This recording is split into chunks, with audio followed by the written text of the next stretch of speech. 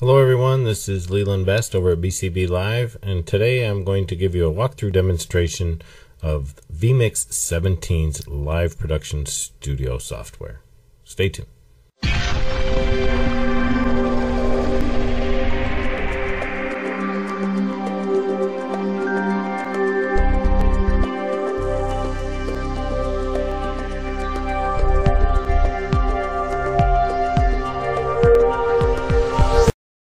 Okay, now that we're back, I'm going to go ahead and fire up the vMix software with the icon down here on my taskbar. This is vMix 17.0.0.85. I know there's a newer update available even at the time of this recording, but I have not installed it currently. I know there's not a lot of updates that have superseded anything that's available here in this version, so I was just going to run with it. This is the default setup that you're going to see when you come into vMix. Now the videos I'm going to produce today are going to be short in nature. We're going to take it one step at a time so that people get a full understanding of how the software works, how it's been developed, and what it can be used to do on a live streaming environment. What we have here is an input screen, an output screen, and the input devices that are being utilized by the software. Over to the right is an audio mixer setup so that you can see how your audio quality input and output are handled. And obviously there's nothing here just yet. So I'm coming to you from a screen share through Corel Video Studio X9, and I'm capturing one of my monitors. I'm using Voicemeeter as my sound mixing software device. In this case, it's not an external voice mixer, but that's allowing me to produce this particular video. So what I need to do is get myself on screen here. So I'm going to take, and in the lower left corner, I'm going to add an input. I'm going to go to camera. I'm going to look for my camera device for the Logitech HD Pro Webcam 920, which you can find available on my website over at BCBLive if you want to incorporate a 1080p stream into your feed. So here I am. Now, you see me in the output screen. If I want to truly represent what takes place in vMix, normally you have a preview and an output.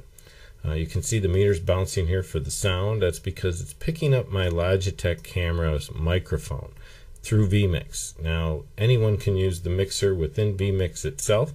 We'll get to that aspect of it in another video. Here we're just going to set up the camera, set up an image and an overlay for a lower third. Then we'll do another couple videos as we move along. So here I'm going to turn off the mix from the camera device into vMix so that there's no audio conflict with what I'm trying to produce in case I go live for any reason.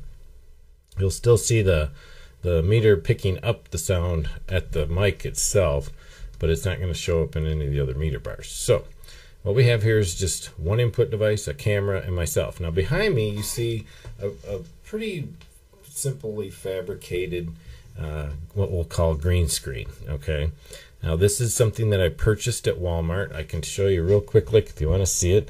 It's simply a dowel hanging up on the ceiling with hooks, and I have a $10 Walmart curtain slid across behind me. And obviously it doesn't cover everything behind me, so how do I work around a green screen that's not a full wall of color? Well, we'll get to that later. The things I really wanted to cover next were adding an input for the lower third. So I'm going to go to the titler. I'm going to pick one of the headlines. Let's just use this one here, which I like. It's kind of a faded effect. And under the headline, I'm going to use the name. I always tend to use the @ symbol because usually a lot of the live streaming platforms allow you to chat with an @ symbol to identify other users, or it's really just my Twitter handle. So if I want to identify myself where people can find me later, they can go ahead and find me at Twitter at Leland Best. So BCBLive. And maybe I want to put a background image on that, but this is just what I'm going to use as the default. So I can X that out. There's no OK button here, obviously. And I can close that. And now I can go ahead and add that as an overlay to my image. Now this is a direct prompt to the output. You see it doesn't show up in the preview. Overlays go directly to output when you select on them. Some of the features below each input device here are to close it out, which will eliminate the input device. I can do a quick play, which will pop it directly into the output screen. I can cut it over to the output screen, which you won't see the difference because it's the same effect here. I can turn the audio on or off for that particular input device. So in this case, I'm just going to leave the audio on. It doesn't really make any difference, but you can see how it's turning it off up here between the two to the main source, which is the master volume. Okay, that controls the master volume output. There's also the ability to see a large preview of this output device, as you can see, and I can just click on that again, it goes away. And I can also go to the settings of this device, and in this case, in order for my green screen to function properly, now we should have a lot of good lighting. I don't have a lot of lighting here. Normally you would have a hair light that's going to be cutting, it cuts out that fuzz that goes around the back of your head. I have two LED light bulbs broadcasting out from either side of me that are a clear white light. They tend to work really well. I got them for like $3 a piece at Home Depot, and I simply stuck them into standard lamp fixtures. I have some cowboy lighting and some other lighting hardware available at BCBLive if that's something you're into. I don't have the room here in this small studio to put myself into a large full production studio, so I don't bother with the heavy duty equipment. I just created this little green screen for myself, but I'll show you in one of the next tutorials as to how I actually do that. So let me just correct my graphic here. I'm simply going to go to the position. I'm going to zoom it down a little bit. I'm going to move it down a little bit so it's not quite in my face. So now I have something that I can broadcast with. Now if I want to, I can go ahead and set up my external camera, fire it right up. Okay, now you can see the little EXT light shows up here above the output screen, and the external camera is lit. Now what that means is a couple of things. The camera is now functional. I am broadcasting a signal, but this is more related to a virtual camera being used for WebRTC.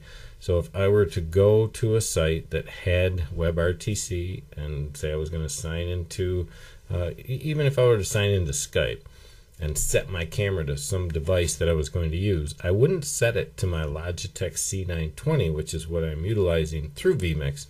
But what would happen is I would have an option to set to vMix camera or vMix output. I think it shows up a couple of different ways. That allows me to select that option, and anything that goes through this output channel on vMix will be captured into WebRTC as the output device, and that allows me to do a lot of cool things on a web channel. So let's say I want to add another input like an image.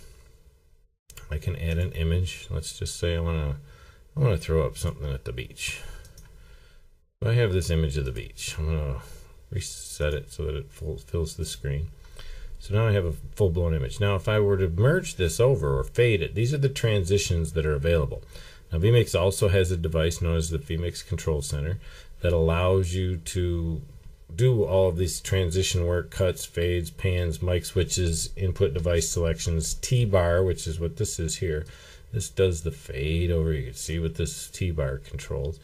I can go to the beach and turn myself into the beach so that I'm kind of in between here because I'm in a fade. And now my camera device switches over here and the beach is over there. But, you know, everybody wants to be on the beach, right? Well, how can I put myself onto the beach? Well, let's show you how to do that. I'm going to open up my input device for the camera. Now, in this case, I have a green screen. So I'm going to head over to Color Key. I'm going to turn on my Color Key. I'm going to choose a color that, now I could use several different colors as a background. I'm going to use some form of green. Okay. And then I turn on my Chroma Key filter, and you see the screen behind me change color slightly to like a dull drab green. It's because it's identified the primary color green within the audio or the video input device.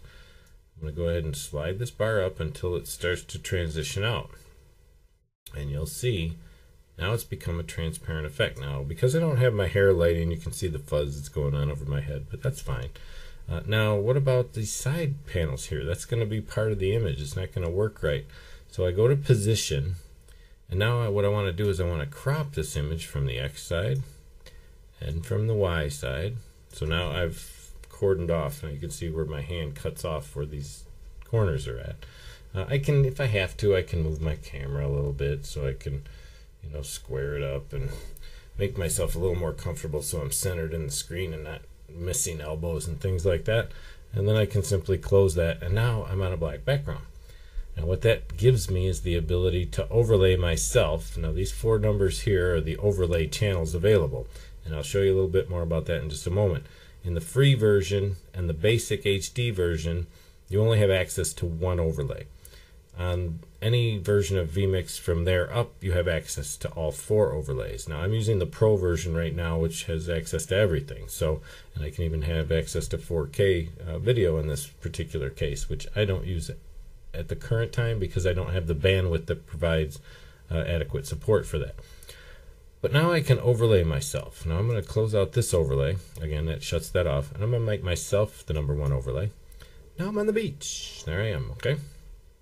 Now if I go to overlay 2, I can add my lower third. Now I'm Leland Best at the beach. And I can do several things from there on out. What I want to show you as one other overlay option here so that you can see what's available in the free and basic HD package is I'm going to add one more input device. Only this time I'm going to go with a desktop capture or NDI device, which is a network device interface. I don't have NDI set up on this computer, which is the ability to incorporate other input devices via IP addresses. So I'm going to go to a local desktop capture, and I want to show you what's on my display number 2. So you can now see my voice meter software mixer on my other desktop. This is my desktop on the other side. I'm going to close down the voice mixer. But what I'm going to do is I'm going to open up a browser window. Now I'm over at the vMix website right now, and I'm showing you the products. Now you can see them on the preview monitor, but someone on a live feed would not be able to see that first screen. They would only see where I'm at here with the lower third. So in order to incorporate this as an overlay, I want to say put it up in the corner as another image, okay? With access to only 1 overlay, I'm kind of limited here. So if you see what I'm going to do here, what I'm going to take into consideration, I'm just going to zoom this down. I'm going to create a little box. I'm going to move it over to the corner. Okay. I'm going to close that. Now I'm going to make a third overlay. Now it's in my face, obviously, because I just created an overlay. Now again, I remind you, this is not available in the 2 lesser versions of vMix. And the reason I'm showing you this is because there is a workaround, okay?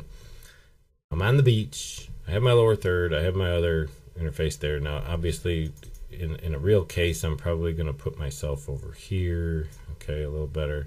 So now I'm out of the way. And I could even do that with my lower third. I can slide that over. Okay.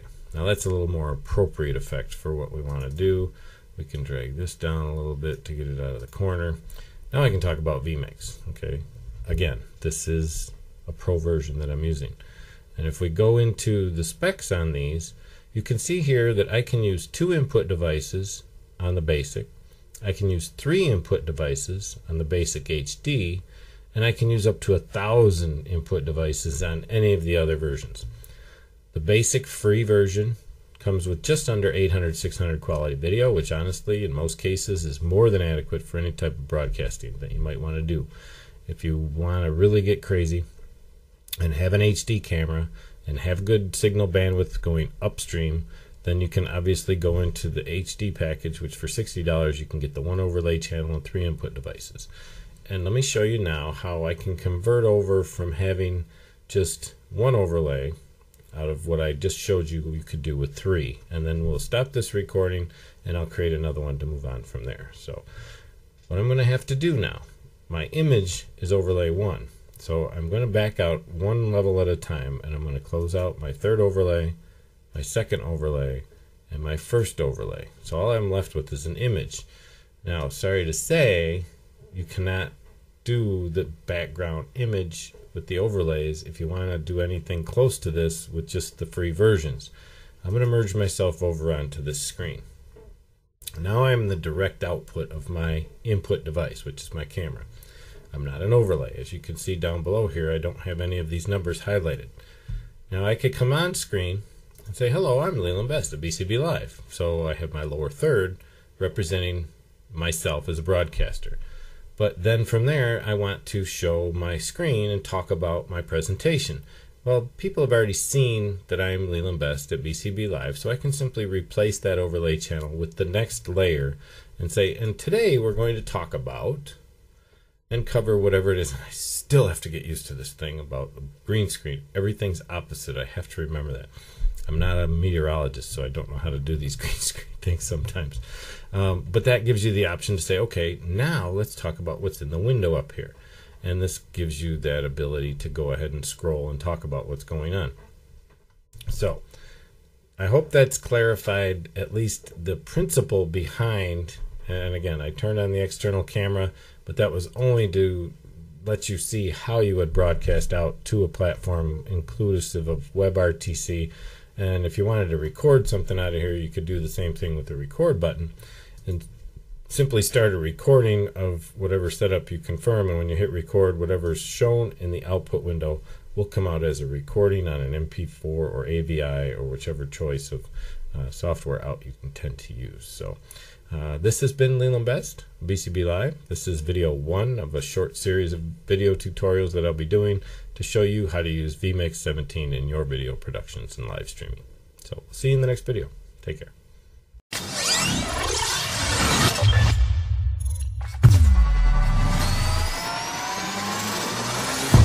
For full access to BCBLive tutorials, be sure to subscribe to this channel.